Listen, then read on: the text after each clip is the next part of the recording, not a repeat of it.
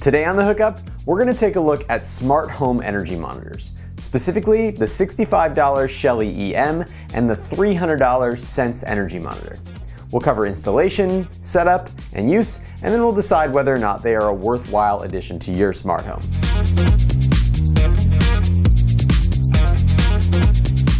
The two products we're going to be looking at today are the Sense energy monitor, which retails for $300, and the ShellyEM, which costs 75% less at around $65 US. On the surface, these devices are very similar. They're both Wi-Fi devices that use a pair of CTs, or current transformers, to determine the energy usage in your home. First, you might want to know how an energy monitor even works. When electrons travel through a wire, they generate a magnetic field around them that has a strength that's proportional to the amperage, or the number of electrons that are flowing through that circuit.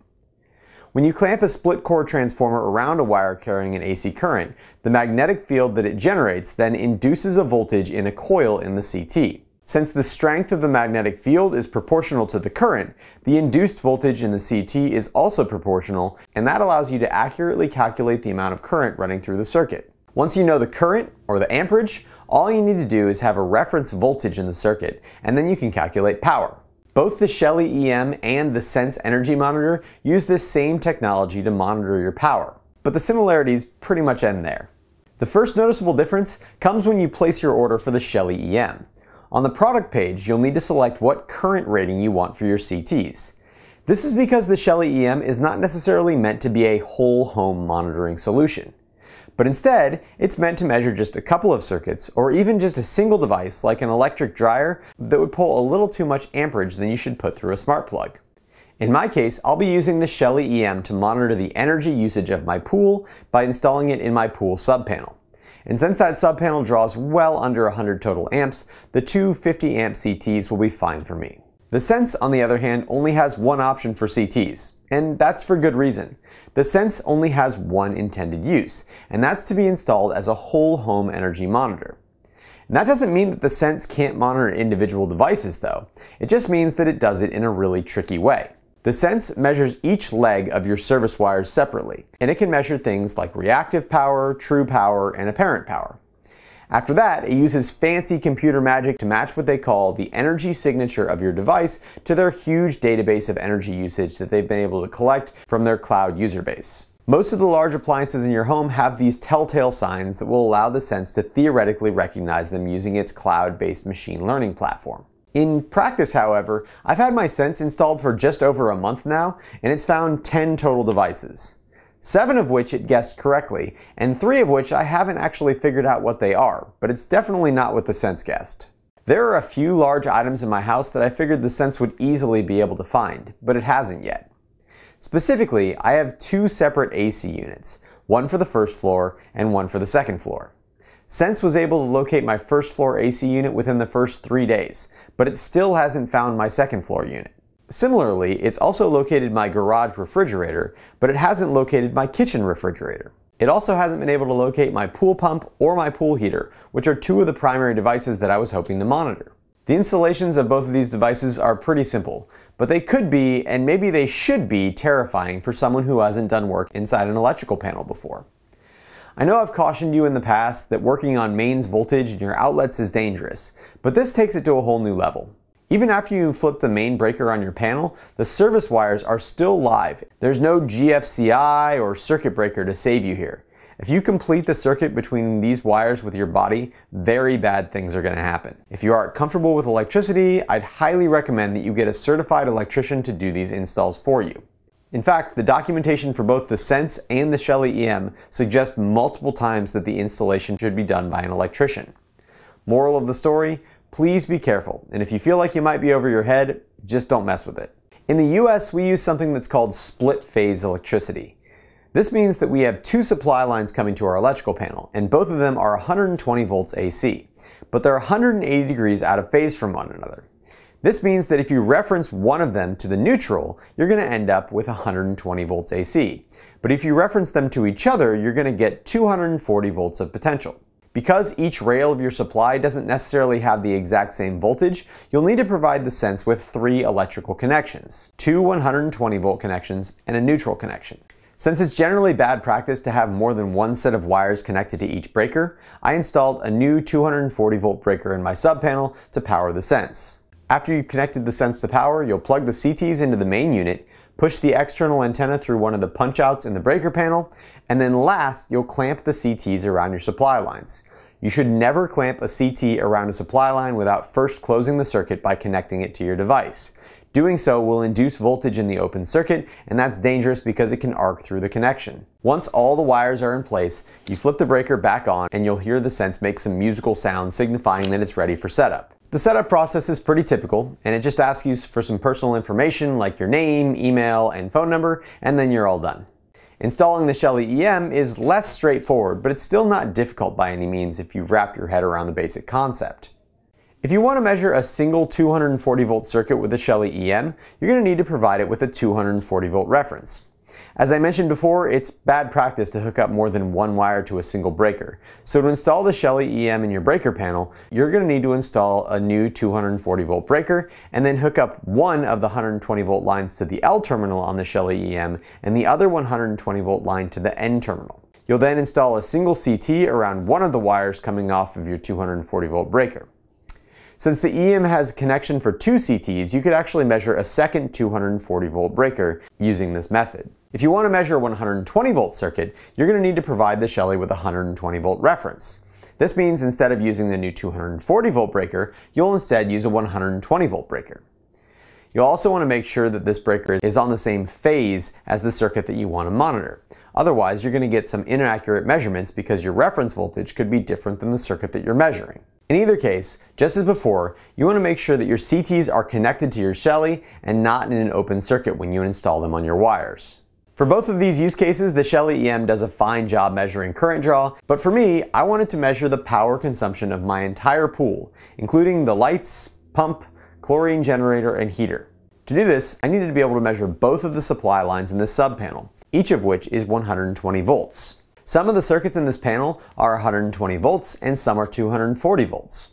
So it's not sufficient for me to have a single CT around one of the supply lines, since I then wouldn't be able to see the 120 volt circuits in the other phase. The problem with this setup is I need to give the ShellyEM a 120 volt reference for it to accurately measure each of the supply wires. But that causes two issues. First, this can lead to some inaccuracies in the power calculation, since power is calculated by multiplying amps by volts. And even though the amperage is going to be correctly measured, the voltage is only measured on one of the supply lines. So if there's a significant difference between the two, my power measurements won't reflect that.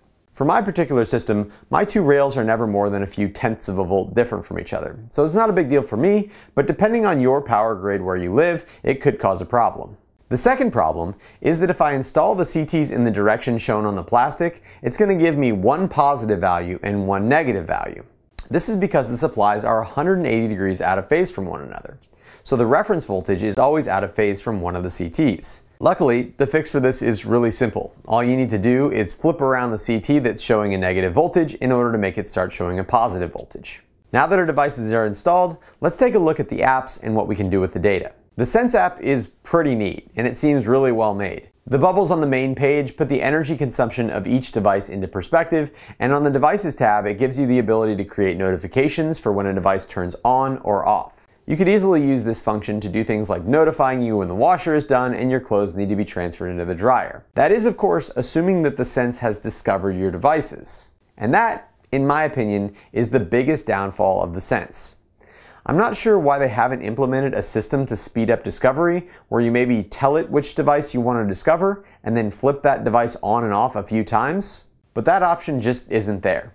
It boggles my mind that there's a chance that you're going to buy this $300 energy monitor to monitor a very particular device in your house, and that device could never be discovered. I know, for instance, that a few of the energy hogs in my house will never be discovered because I go to great lengths to make sure that they never turn off or lose power. This includes all of my networking equipment, my Home Assistant, Plex, and Blue Iris server, and my personal PC. I'd love to be able to tell the Sense that I have an always-on type device and then switch it on or off a few times for the Sense to learn its power consumption, and then have it keep track. But as I mentioned, that's just not part of what the Sense can do. For the ShellyEM, you'll use the Shelly app. And as always in the Shelly app, you have two different options. You can either connect to their cloud server and store historical data on their servers and control your devices from anywhere. Or you can disable the cloud completely and use local MQTT to integrate the ShellyEM into your home automation platform of choice. I will of course be doing the latter, but let's take a look at what's possible in the app using the cloud connection first. When using the cloud, the ShellyEM monitors power over time, and it has a similar overview page to show the total consumption being monitored by the Shelly devices. You can use the Scenes tab to create similar automations for the washer and dryer, as long as that's the circuit that the ShellyEM is connected to. But it's definitely not quite as straightforward as the Sense app. As far as app integration goes, I think the Sense app is overall a better energy monitoring app. But the Shelly app also has the benefit of controlling all your other Shelly devices. This allows you to have one device communicate with another, and you can create scenes and automations directly within the app. But if you've watched my channel before, you know that I don't really use separate apps, and I'm always going to try to integrate everything into my Home Assistant hub. So next, let's see what it takes to get these two things into HASS.io. The Sense integration is really simple. You just add 3 lines to your configuration.yaml file, and it links your Home Assistant to your Sense cloud account. The Sense integration uses cloud polling, meaning the Sense is going to communicate directly with the cloud, and then you're going to pull that information from the cloud to your Home Assistant. It's unfortunate that there's no local polling option, but it's really not a deal breaker for me because in this case, the Sense is a non-critical device. After adding those lines to your configuration file, a quick restart and the Sense integration will add a binary sensor for each device that is discovered, and then also a sensor for your total energy consumption and then your daily, weekly, and monthly consumption. Using the binary sensors, you can easily create automations based on your discovered devices. But ultimately, that goes back to my big issue with the Sense, which is that you are completely dependent on your Sense discovering your devices, and there's no guarantee for a time frame when a device discovery will occur, or even that the device will be discovered at all. Still, the Sense integration was one of the more headache-free experiences I've ever had adding a cloud-only device to Home Assistant.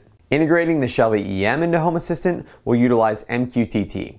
So first, you'll need to turn on MQTT by going to the web console of the device, then selecting Internet and Security, and finally Advanced Developer Options, where you can enter your MQTT broker information. When you turn on MQTT, the Shelly cloud connection will be disabled. But since you're integrating into Home Assistant, you probably don't care about that anyways. According to the documentation, the Shelly publishes messages on all of these topics. But in my testing, I found that only the power and voltage topics were actually being used. I suspect these are going to be used in later firmwares, but these topics are currently not in use. I'm mostly interested in the instantaneous power messages for the 2 channels on the ShellyEM. So to get those values into Home Assistant, I'll add an MQTT sensor for each value, and then I'll include the specific MQTT topic for each value under the state topic, remembering to modify the device ID field with my personal Shelly's device ID. And then I'll modify the I field with the channel number of the CT that I'm measuring. Because I'm measuring the current draw of my entire pool subpanel, I also want to include a combined value for energy usage and power. To do this, I'll just add a template sensor to combine the values of the individual channels. Then I hit Save, check config, and then after the restart, my new sensor should be there ready for me to add to the Lovelace interface. If you want to correlate this to a device, like the fancy machine learning of the Sense, you're going to have to do a little detective work first. To do this, monitor your power consumption and turn each individual device on and off. Record those values on a scratch sheet of paper and also try to determine if you have any idle power consumption caused by always-on devices. Since I don't have a fancy machine learning setup, I'm going to use Node-RED to specify my devices. I've posted some clever code down in the description that allows you to determine which devices are contributing to the overall power consumption value by entering an array of wattage of your devices. There's also a tolerance for power fluctuation and an idle power consumption value for when all of your devices are off. I'm also using some logic that's specific to my circuit to determine the difference between 240 volt devices like my pump, heater, and salt generator, and my 120 volt devices like my pool lights and my patio speakers. If you want an explanation of what the code actually does, I might post a quick video later on, but you don't really need to understand how it works in order for it to work for you. Here you can see that by monitoring the total power of the system, I'm able to extrapolate the state of each of my connected devices fairly accurately. Keep in mind that the more devices you attempt to monitor and the more similar those devices, the less accurate this system will be. If you see that your devices are being incorrectly identified, you can try lowering the tolerance value in the function node. If no results are being given, try raising that tolerance. I don't know if I would use these device states for any critical automation, but they're surprisingly accurate for being such a blunt tool. Once Shelly adds the topics for reactive power, it's going to be even easier to differentiate between the devices on the same circuit. But for now, this is working well for me. And the best part about the Shelly solution is that you aren't at the whim of the Sense machine learning algorithm to discover your devices that you want to monitor. With this system, you can install it and be monitoring and automating on the same day. So which energy monitor should you get? Well, the Sense is a really high quality product, and I think it's a great choice for a lot of people. I think it's even pretty fairly priced given the hardware, cloud integrations, storage, and machine learning algorithms. But for $300, I'm pretty disappointed that it has only discovered a handful of devices over the course of a month, and with only about 70% accuracy. Only time will tell how useful the Sense will be and how many devices it will discover. But for now, it isn't super helpful to know how many times a day the microwave or ice maker has turned on or off. For me, the ShellyEM is much more my style. MQTT local control allows me to manipulate and use the data as I see fit, and the price is certainly right at just $65. Ultimately, when choosing an energy monitor, you're going to need to decide for yourself how much legwork you want to do. If you just want to plug it in and have it work eventually, the Sense is probably for you. But if you want full control, you should go with the ShellyEM. Thank you so much to my awesome patrons over at Patreon for continuing to support my channel.